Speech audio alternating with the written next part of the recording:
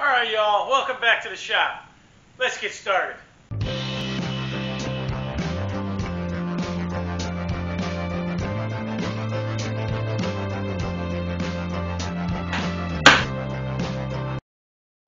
Okay folks, so what we got here is my old Sears Craftsman 12-inch 1 horsepower bandsaw. It's been an oldie but a goodie. You get a little adjuster here for your guard, kind of archaic. It's an old saw, but I'll tell you what, it served me pretty well. It's got one underlying problem that I've had to deal with over and over again, and I'm going to bring the camera in and I'm going to show you what that problem is, and I'm going to show you or explain to you how I've been able to fix it a couple of ways. So let me bring the camera in, get you a close-up of what I'm talking about, and we'll go forward from there. Okay folks, so what you're looking at here is a cutaway of my saw. You can see that I kind of butchered that, cutting a hole in there, because this has happened so many times it drives me crazy. And it also has a handy-dandy phone holder for a light. You can see that little piece right there works just by luck to hold the light in still. So what happens is, grab this little pointer I've got. Right here is your drive belt. Down there is your drive pulley right there on the motor. These two continue to get out of alignment, and it's usually this one down here that's the issue. What happens is that pulley slides inward toward the motor.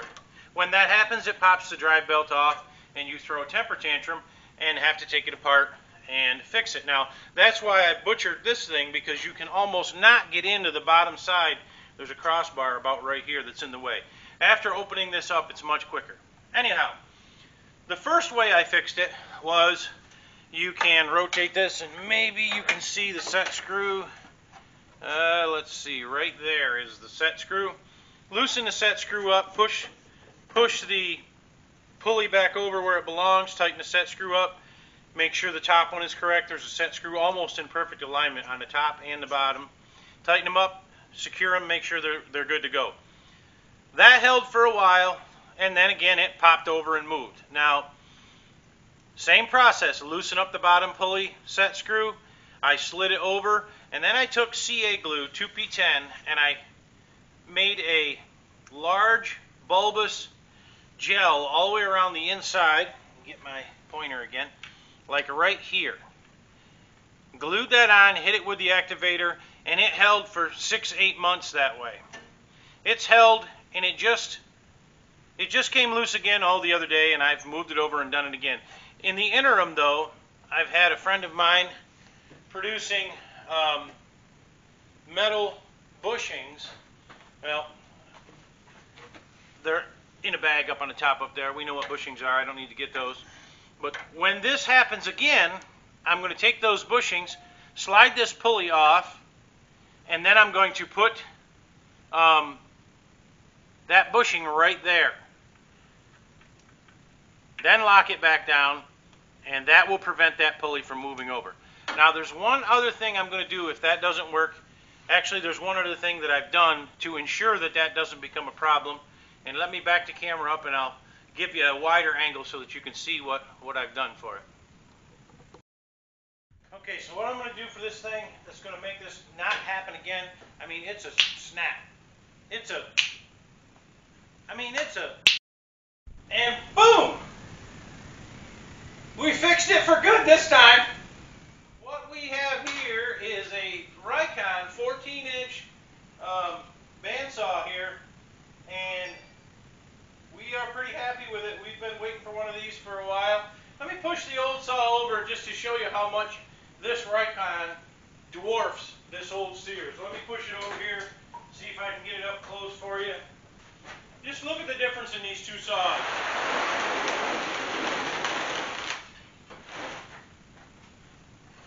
If that ain't something special, I don't know what is. 12-inch, 14-inch.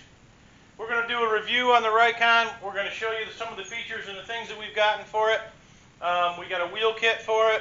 I guess that's the extra piece I got is the wheel kit. But when we get it rolling, we're going to do a review and let you guys know how we make out and show you just how much better the big guy is from the little guy.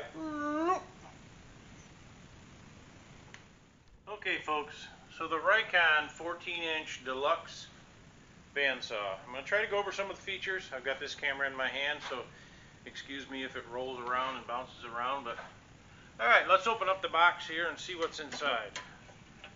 Alright, cast iron wheels, solid steel neck, some directions here.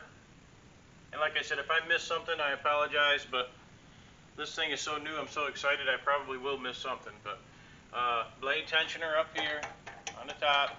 This little box here is to allow your safety post to go up through once you raise it up. Here is your guard. If you open this little lock here, you can access the blade and the blade guides. That's one of the major features on this saw. This is toolless blade guide adjustment. You turn these little knobs right here and they are spring loaded from there. They will go in and out and you adjust them accordingly. Same thing with this bearing back here. The knob is on this side. Let me get my camera around, sorry folks. Knob is over here, shaft is here, and you can slide that in for the back bearing. It's identical on the bottom. Obviously this is your fence. It slides very smooth, back and forth, up and down. It can come off of there. You can take it off and lay it flat for shallower cuts. One feature that this saw has that I don't know that many others do, again, bear with me because I'm doing this in my hand, I want you to be able to see it. This knob right here will take that fence and cant it one way or the other to give you a true 90-degree angle. I'll show you how that works. This one locks it in place. This one is the adjustment. So we loosen that. Now if you watch, say over here, you'll see when I turn this knob what happens. You see how that jumps away, and then you can turn it the other way and dial it back in. Away and in. And once you get it 90 degrees to the saw blade, you lock it in place and you're good to roll. On-off switch right here. Nice big red oh crap button to punch and stop it. Let's open up the bottom door. Same thing as any saw. Now this saw also has something that others don't. It is a 2-speed saw. And you do that by changing the pulley configuration behind here and in here. Fast or slow, I have yet to change it. I haven't had a need to change it yet. I don't know that this is a feature, but I get a kick out of it. Every time I shut this door, those knobs turn automatically to start the lock, and then you continue it down. Down here, another feature that this has that some don't is a storage compartment. The Deluxe has it, the Standard does not. The Standard is an open box on the bottom. The Deluxe one, excuse me, we went with the Deluxe because of that storage, because I thought it might be a little heavier, a little more stable. So if we swing around to the back, I'm actually going to move this saw. We have our blade guide or blade alignment adjuster right here. Loosen, that's not a word. Loosen this lock nut. You can turn this in or out while looking through this window, and you can put that blade where you want it. Now, manufacturers tell you to put it one way. Alex, and I hope I don't get in trouble for mentioning his name, says to put it somewhere else. I go by his method because it's perfect. And that method is the teeth right on the center of the wheel. Instead of the blade in the center, the teeth in the center. And there's some other things. You can watch his video to find out how he sets up his saw. Little tool storage area here. Blade tension here. You can release and tighten that up. It's quick release, quick tighten. This little knob here, loosen that up. This dial works with that knob to allow you to raise and lower the guard, sorry. And we can lock that in place. Motor in the back.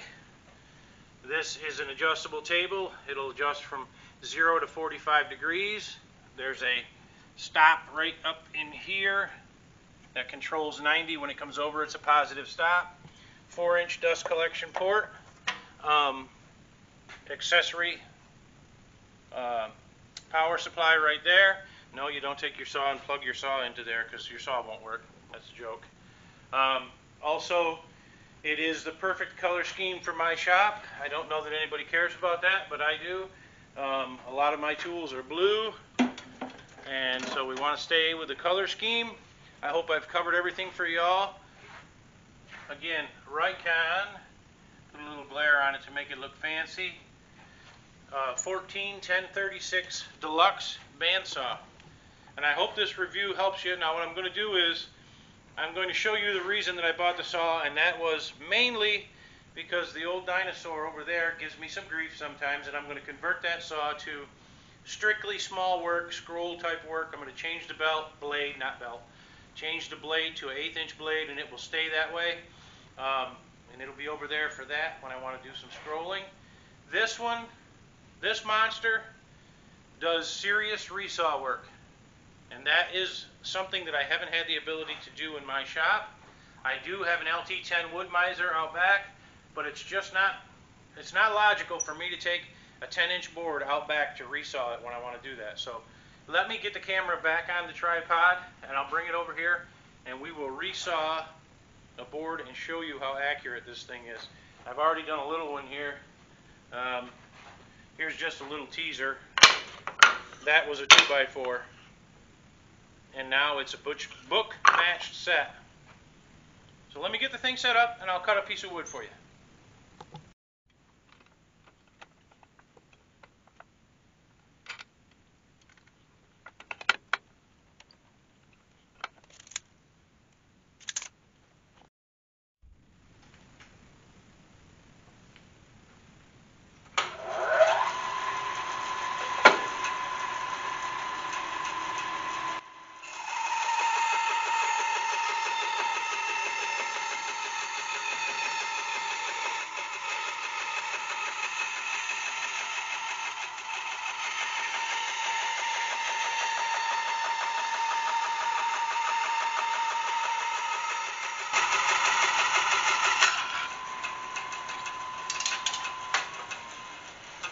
Alright, y'all.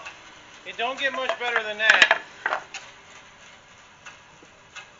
Pretty darn close. That's my mismeasurement right there. But two beautiful pieces now that I can turn into something awesome. This saw is going to be an extremely good addition to my shop. Alright, y'all. Hope you got something out of that video. I hope I didn't miss anything. Oh, you give you this too, this push stick. I did miss that. But Rikon 14326, excellent purchase. I highly recommend it so far. I haven't used it very long, but I recommend it. Give me a like, give me a share, a comment. Please subscribe to the video. If you've hit the subscribe button, don't hit it again. You're already subscribed. You're all set. And as always, we'll catch you on the next one.